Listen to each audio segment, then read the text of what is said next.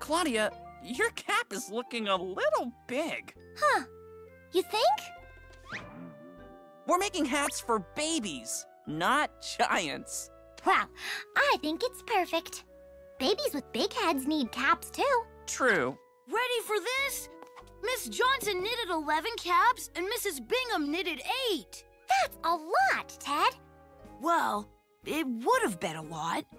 But my mom called and said I left 15 caps on the kitchen table. Never put them in this box. It's okay. Just bring them by later. So, how many wool caps did you bring? I don't know. Seems kind of complicated. It's just a word problem, Ted. And you're just the number scout to solve it. I am. Oh, wait, I am? First, we have to read and understand the word problem.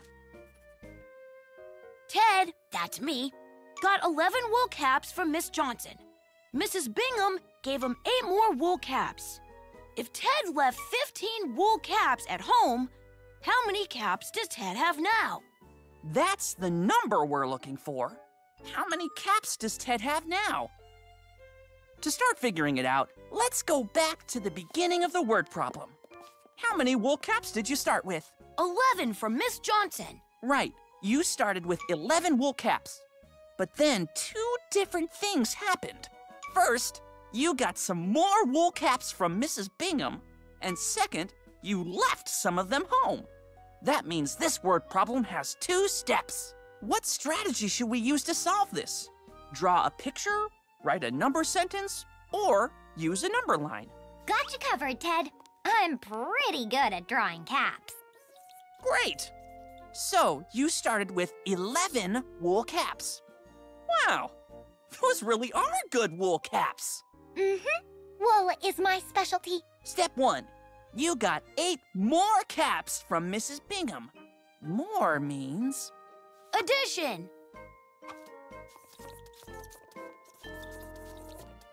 So, I got 19 wool caps in all. Okay, that's the first step. But we still have to do step 2. How many did you forget to bring? 15. So, step 2, you need to take away 15 wool caps. Take away means... Subtraction!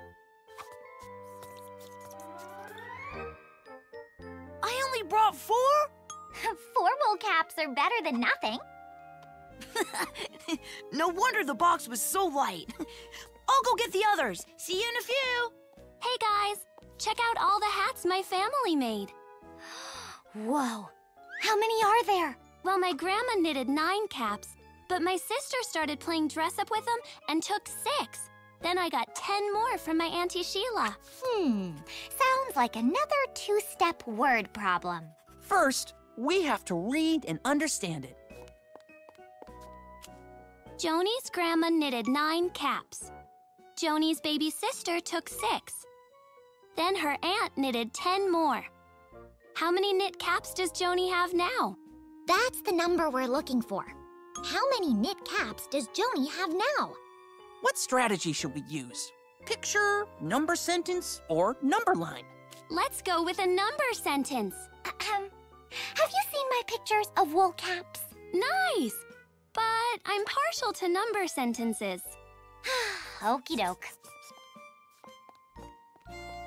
Okay, I started with 9 knit caps for my grandma. Grandma has mad knitting skills. Step 1. My sister took 6. So that's subtraction. So that means I had 3 knit caps. But then my aunt gave me 10 more. More means addition. So for the second step, add 10. That means I brought 13 knit caps with me right now. That's awesome, Joni. Please thank your grandma and auntie for me. Hey, Ramos. What you got there? Since no one in my family can knit, my grandfather gave me this. I think it's an old magician's hat. Really? Huh. What makes you think it's a magician's hat?